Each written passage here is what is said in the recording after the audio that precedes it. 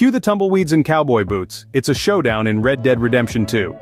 In an interesting twist, it's not man versus man but AI versus game. ChatGPT, or as it's known in this test, Cradle, saddles up for a wild ride in this challenging game. But alas, our AI friend hasn't quite mastered the art of the Wild West. Researchers from China and Singapore put Cradle to the test, and it seems we're still a stagecoach ride away from AI matching human gamers. Complex problem-solving missions prove to be a hitch in Cradle's giddy-up, highlighting struggles with spatial understanding and fine manipulation skills.